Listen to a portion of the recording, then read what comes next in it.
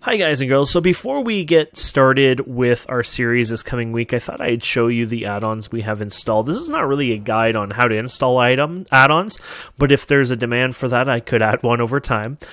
Basically, your Elder Scrolls add-on folder is just your documents, so you go to your documents, then Elder Scrolls Online, Live, and then add-ons, and it should be spelt like add-ons. If that folder doesn't exist, you can create it, and basically you would just go to any add-on site and you would download an add-on. Usually they're zipped, and you would extract it in there. And then in game, what you can do is go to add-ons and hit reload. You don't actually have to reload the entire client. You can reload them on demand, which is really cool.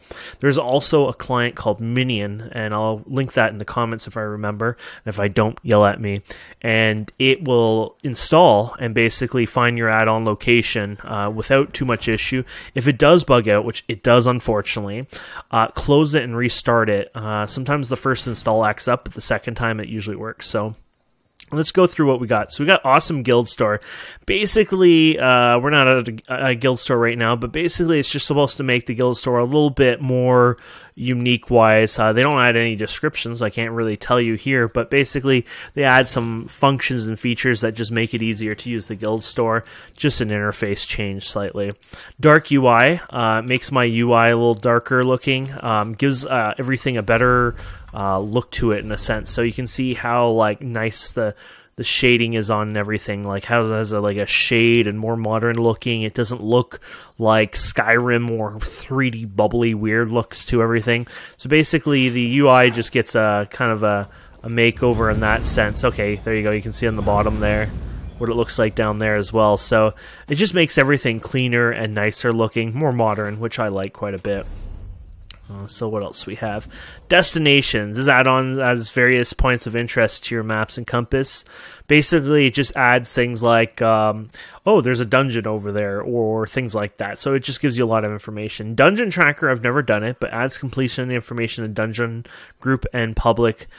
Trial tooltips, overhauls the activity finder. Basically, just a bunch of information that is useful. Dustman.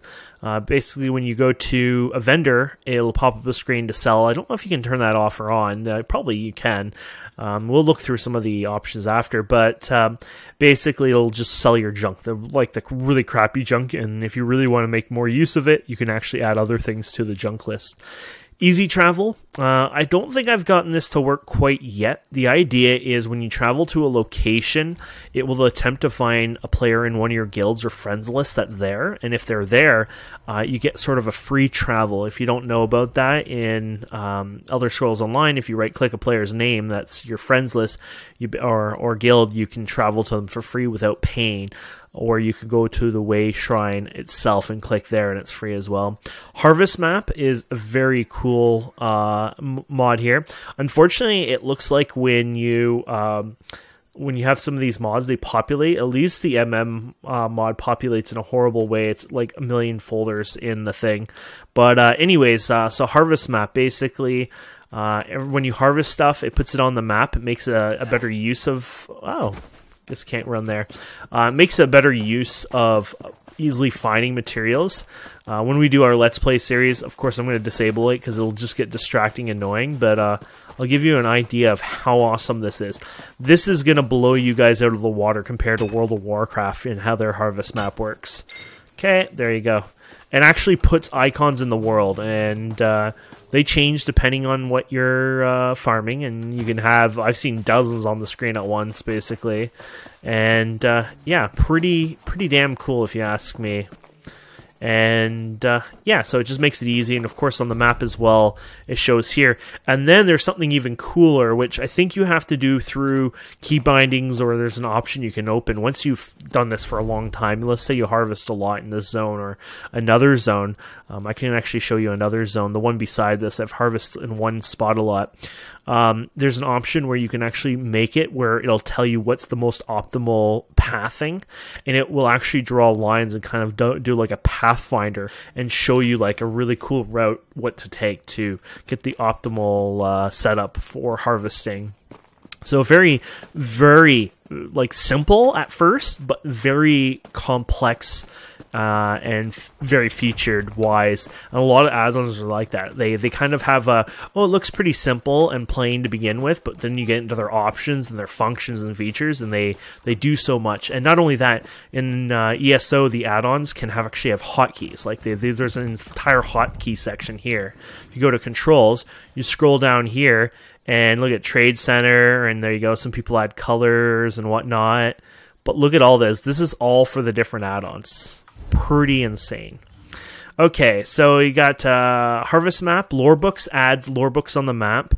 Same with Lost Treasures. And there's also one at the bottom here called Sky Shards. So let's show you that on the map. So so Sky Shards, they place the Sky Shards. You can see some of the books around the map. I think you might need those for the Mage Guild. I'm not quite sure, so you might not want to do that till you pick up the Mage Guild stuff. I think you get EXP every time you get one of the lore books. And then, so things like this nest over here, or mine, I believe that was the first add-on I told you, where it shows you destinations on your map. But basically, yeah, it adds a lot of information to your maps and makes life a lot easier. And you can see all the Sky Shards just in Cryodo alone. Look at, isn't that insane how many there are? Holy crap. When the update comes out, literally tomorrow, and actually by the time this video is online, it'll be today. So when the update comes out today, update 21, I believe they call it. I don't know the version number. They're gonna have an interface on the left here, and it'll actually say you need, say, 128 Sky Shards from that zone. Pretty sure there's not 128, maybe like 50, 60, I don't know. But anyways, really, really cool. And you can see how add-ons really make a difference in this game. Okay, so we did the Harvest Map, the Lost Treasures. You have the Master Merchant. Basically, it's a very awesome mod. I don't know. Oh, there you go. You can open out with /mm. I was just hoping. I was just guessing. So the most simple basic thing you see is this is the Master Merchant. And basically these are things that I have sold myself over time. So I've been cleaning out my bank so we can have a nice fresh Let's Play series. And yeah, this person's name is Analax, but it's Analax. I wonder if it's supposed to be a play on words like Analax, or I don't know. Anyways, you can see I've made a pretty penny over time, which is pretty cool. And ooh, look at this, show your info. So this is everything. It gathers all the information of our guild and what they've sold. It does up to, what, 10 days or so? Wow, that lags a lot. And then just show my information. There you go. And this shows just what I've sold over the last maybe 10 days. I don't know if it has a certain thing. Seller information. Here you go. So which guild I sold at, how much I've done in sales. I didn't even realize that. Really cool. So yeah, really awesome. And then, oh, look at this. Send 50, send 5. What is this? Hope you enjoy, blah, blah, blah. Well, welcome.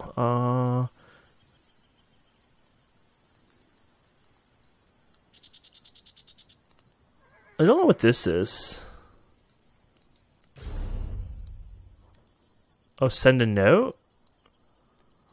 Oh, I think that might be... Oh, I see. This must be the author, and you can donate gold to the author, I guess, or something. That's pretty cool. Never thought of that. People must make a fortune on that. You guys got to donate gold to me now.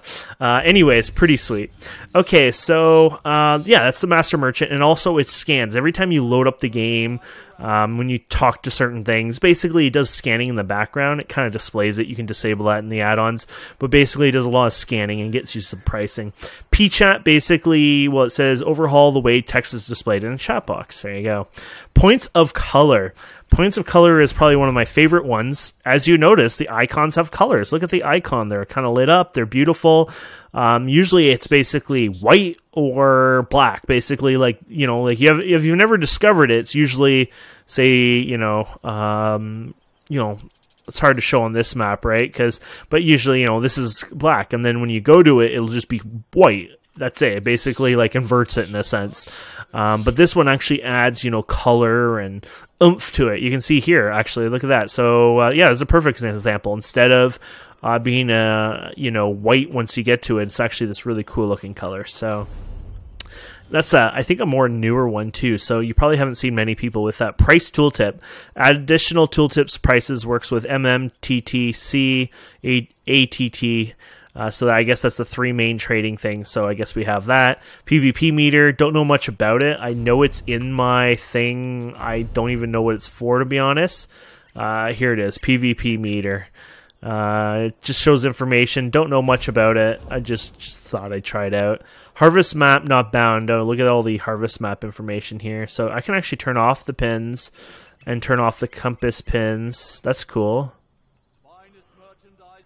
That's cool, and then you can do a filter too, so, Okay, let's see what else we got. So we got add-ons, we got price tooltips, PvP meter, quest tracker, which is this thing over here, makes quest tracking nicer. Already you can see that there's other add-ons that get in the way a bit, but yeah, you can open and close them. They automatically show in the zone you're in. They have a decent tooltip when you hover over them. It's just a clean way of doing it, way better than the default vanilla version. I know that was a pain in the butt. You got surrender. Basically, you already see it on the screen there, on the top there. Basically, if we add buffs, you can see it there. It'll add debuffs, things like that. Basically, it's just a fancy offensive and defensive dots, long-term buffs, things like that. All that stuff basically displayed on the game. Now, you can enable that in the game itself. They're just like little square icons, I think, and they blink and have a number on them. But something more fancy with a bar, it's just fun. Plus, it says the full name of the skill, so it helps you learn what's going on as well when you're playing. Okay, Sky Shards, of course, on the map we saw. Tamriel Trade Center is another trade type center. Oh, that's the one I told you about. So that's the one where you actually have a program and you legitimately download the data and then you put it in the game. You can also upload data from the game and upload it to their site, and the site lets you look on prices and get an idea and things. Really cool. The Elder bar is this cool bar up here. So it shows different information. You can change lots of things. I have a lot of things disabled, and I added a few other things, so pretty cool. Irich Skill Point Finder. I actually do not know... What is that? I'm going to have to look that up for a second. I actually don't know what that one is. Irich Skill Point... I spelt... I didn't even... Oh, whatever. I spelled his name. Okay, there it is. Let's did it right. Okay, so he has some issues in real life. That's too bad. So description. Have you ever been in a situation where you need more skill points, but you have no idea where to get them? Well, today's your lucky day. Skill Point Finder is a graphical interface showing you the skill points that you have and haven't earned throughout the entire game. You can show and hide the window, binding a hotkey or entering a slash command. The slash commands below. Okay, so that's cool. So let's try that for a second. So if we do this, I guess we have to click up there. I guess our mouse was doing it. There you go. Holy crap. So there are 416 total skill points, it looks like. You get 64 from your character. You get 11 from main quests. You get 2 from some volume disc something or other. You get 1 from a Morrowind character. I have no clue what that means. You get 1 from Somerset character. You get 50 from Alliance War Ranks. And you get 1 from the Maelstrom Arena. And that's a total of 129. Then you get 1 from every single public dungeon. So that's 22. You get 143 of them for storyline quests and Sky Shards. So, yeah, so each zone, I guess, has... Oh, okay, so storyline, so 0 of 3. So, basically, you get 3... A lot of them are 3. Some of them are, 7, 1, etc. But a lot of them are 3. And then the Sky Shards in the zone are a lot more, like up to 16, which is crazy. But keep in mind, that's like divided by 3, too, right? And I guess these are... I don't know if you'd get 1 whole 1 or if you need 3 to get 1. But either way, it says a total of 88 and 143 here. And then group dungeon quests. So these are basically ones that you would queue up and do with a group. You get another 34 of them. So that is really cool. And it even shows you. I've played with some characters just seeing what they do. So you can see that they also show. That's cool. So yeah, that's a very, very useful add-on, actually. It helps you really figure out what you're missing and stuff like that. And then we got improved locations, improved quests, and the mini-map. So improved quests adds additional information quest tabs in the world, and adds different information to the map. So I guess it improves the map somewhere. Don't know much about that, to be honest, but I know it's popular. And also improves the quests window, which, once again, I really don't know if it really is doing much of an improvement. If it is, it isn't. I don't know what it looks like normally. And then, of course, the mini-map at the top right, which is badass. Okay, so after all of that, then you can go into settings and add-ons. Now, unfortunately, that Votan guy, he doesn't spell his interface stuff properly, so he literally has his own interface menu here instead. Don't know why, but whatever. But majority of add-ons will be in add-ons, and they got a really nice simple setting system here where you can go through and easily use it. So Master Merchant, I was telling you, it spams you sometimes. So you can, first of all, turn on account-wide settings. It means that I'll never have to touch these damn settings again. And then you don't have to worry about it. And then you can do something like verbose. Verbose is already off anyways, it looks like. So my other characters that I play, when I make a new one, should also be off, which is nice. Yeah, stack prices, show cost information, blah, blah, blah. So you can adjust a lot of things. There was one I wanted to show you. Oh, Dustman. Here you go. So here's the Dust one. And let's see what miscellaneous says first. So automatically sell items is on. Enable when talking to a merchant. If disabled, you'll need to use the sell trash keybind or sell items manually. Unfortunately, remember items marked. Use remember. It does it automatically, but it doesn't seem to actually let you skip the dialogue. It might be something the game forces. I'm not sure. But pretty cool anyways. Oh, here you go. There you go. Remove the dialogue. So it should automatically sell your junk right away. You get your dungeon tracking information here. Destinations, dark UI. So you can do glossy bars instead. There's a way to unlock it too. Where is the unlock? Actually, maybe it was an unlock on this one. Actually, that was another one. But yeah, so you get the idea anyways. Here's the harvest map. Outdated settings data. But yeah, pretty cool. And then, of course, it told you that you can have binds and everything. So it gets really complex. In fact, it gets overwhelming. And so I suggest, if you're a new player, try one or two things. I had a lot of time to play around and learn from pretty much every single mod and try it out. Not every single add-on, clearly, but I did play around with quite a few of them. So I already got a bit of a head start.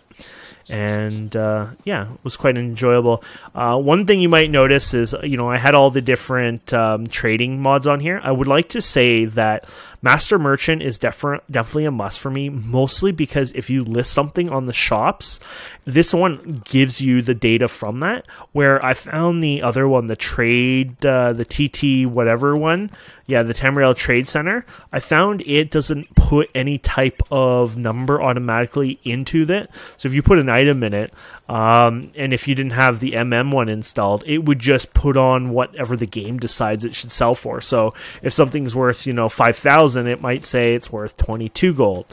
Yeah, so you want to make sure you probably put in there anyways as a precaution. Plus, having both numbers gives you an idea. Like, what I go by is, well, if there's a big difference between and TTC, then I know there's an issue, and maybe I'll put the number higher or lower, things like that. But, yeah, I was just going to go to the bank quickly and show you here. So one thing I didn't realize is that when you're in a guild, you can just go up to this guy and go to guild store, and then this pops up all the time. You can close it. You can reopen it down here as well. And basically you can actually change your... Oh, look at all these options up here. But you can actually change the guild that you want to look at right now. So let's just go to the mud crab, whatever. But when you put something on here, for example, where do we go to sell here, right? And I want to sell this fish. Well, this fish is worth 660, it's saying, right? And when you look at the actual stuff here, you can see that says it goes around 81 point something, and TTC says 82.51. Pretty much, right on that dot, so it works out well. Now, I don't know why this gets in the way, because, well, I guess it shows us here anyway, so it doesn't matter. But, yeah, it's kind of overlapping. Anyways, and then we can list the item, and there you go. So you get the idea of why it becomes a bit useful. These are fish I was just trying out fishing. So once again, the fish here, 87 and then 83. So you know what? I don't it's so little. I'm not going to bother changing it just to get a couple of gold out of it. Not worth it in my opinion. These I can't even see them selling. Probably better to vendor or even just delete it. Not even worth it. But yeah, if you're gonna list a bunch of random junk, you're using up your slots. You're wasting everyone's time. No one wants that anyways. Probably no one's gonna buy one single crappy item. They want a big listing. But anyways, yeah, so I hope that is a good roundup of what our add-ons are. Of course, I will add and remove some add-ons over time, and things will change over time. So if that happens, like months down the road or whatever, and you guys want a new add-on update, I'd be more than happy to do that, of course, for you. I'm a big supporter of add-ons. I'm really happy to see add-ons in the Elder Scrolls Online. It was one of my favorite things in WoW, and I think WoW in a way couldn't be WoW without add-ons. I know some people are also against them because some of them are a must, but I found in this game there isn't any add-ons that you must have to enjoy the game or to even play with others. I find more the add-ons are more complement features and makes trading a bit easier. But they don't make it you don't have to have it for your raid, for example, or that's it, your raid is doomed. So I think that's kind of interesting where it's a lot different. Of course, this game isn't about hardcore raiding and dungeons and stuff either. Of course, they have quite hard challenges and stuff like that, from my understanding, in the end game. But it's not to the degree of World of Warcraft, where it's all about raiding and getting that end game gear. It's more about collecting gear sets in this game, which is kind of cool. Anyways, guys and girls, thank you so much for watching. I hope you've enjoyed this. Please don't forget to subscribe, comment, like, and we'll see wonderful people next time. Have a wonderful day. Goodbye.